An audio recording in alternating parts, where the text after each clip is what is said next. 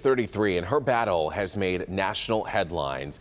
And today that battle will continue in an Oakland County court. Yes, it will. We're talking about Rebecca Bordeaux, and she didn't want her son vaccinated, but the judge said that she had to, and she did not comply with that court order and was put in jail. As Nick Monticelli shows us, her fight continues.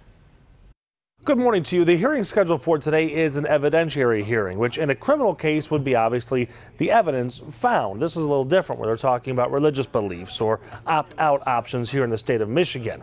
Either way, it's one that is certainly heated on both sides. On behalf of Rebecca Bordeaux. Rebecca Bordeaux made national headlines after being sent to jail for violating an agreement to have her son vaccinated. I take full responsibility for my actions. But Bordeaux says she never agreed to vaccinate her son, saying her previous lawyer did not explain the agreement. I didn't give consent. You know, I would have never, I mean, obviously I went to jail over it. That's how strongly I feel about vaccines. Her son was given vaccinations while she was in jail. It was heartbreaking for me, you know, because it's the reality of something you can't take back. She also lost primary custody of her son. Now the case is back in front of a judge reviewing evidence as Bordeaux cites her religious beliefs for not wanting to vaccinate. With custody now being 50-50, it gets tricky as to which parent makes the decisions.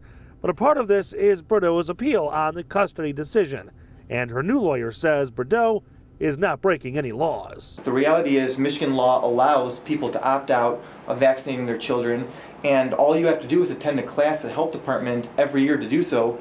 And Rebecca has done that. Now the judge in this case has approved cameras in the courtroom so we can be inside to let you know exactly what happens. In the newsroom, Nick Monticelli, Local 4 News Today.